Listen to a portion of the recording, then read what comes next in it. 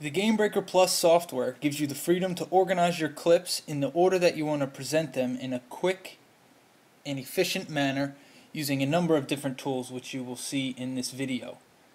You can double click on a row name to bring up a whole row of clips. You can also double click on a single clip to bring up a movie. We can select a block of rows by holding the shift key and then hit make movie. You can also hold the command key to be specific both of the rows and or single clips that we want to see. In addition to that, Gamebreaker Plus gives you 3 more options of merge, sequential, and selection.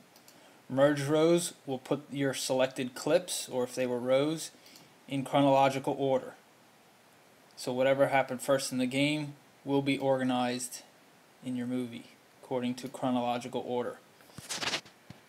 The next option is sequential rows, which simply goes by the number of your rows. So the first one, though it's not first in the game, that will appear will be Duncan's stats.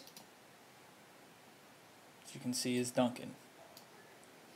The next option that Gamebreaker Plus allows is your selection order, which allows you the freedom to select in any order from any row holding the command key.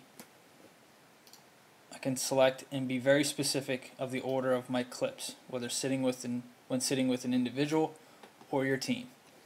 And those are just a few of the ways that you can quickly and efficiently organize your movie so that you can present them in the way that you want to show them.